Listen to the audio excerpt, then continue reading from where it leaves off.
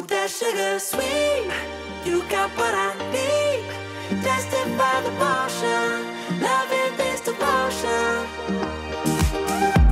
Seed Be It STEM It is an initiative we started at Linamar a few years ago designed to attract more young women into science, trades, technology, engineering, and math through the use of role models.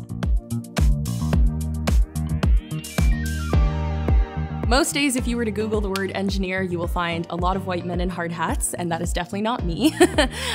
So I think that the way that I often joke that the most radical thing I'll ever do in this space is just exist as an engineer, because I think representation is so important, and just being able to see yourself. And it's not that they need to go into these roles, it's just that these are options on the table for them, because that was something I didn't really understand growing up until I kind of accidentally ended up in engineering.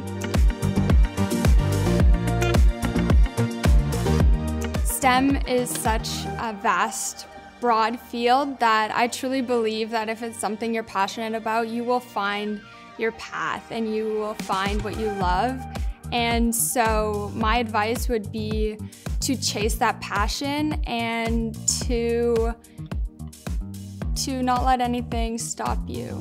Just follow your heart and do what feels right, and do what feels right at the moment. Don't worry about what's gonna happen 20 years from now. Just take each day as it comes and follow your heart. I think young people can change the world because they absolutely have so much passion and so much motivation, and no matter what the world tells you, if you believe in something and if you're passionate about something, do it.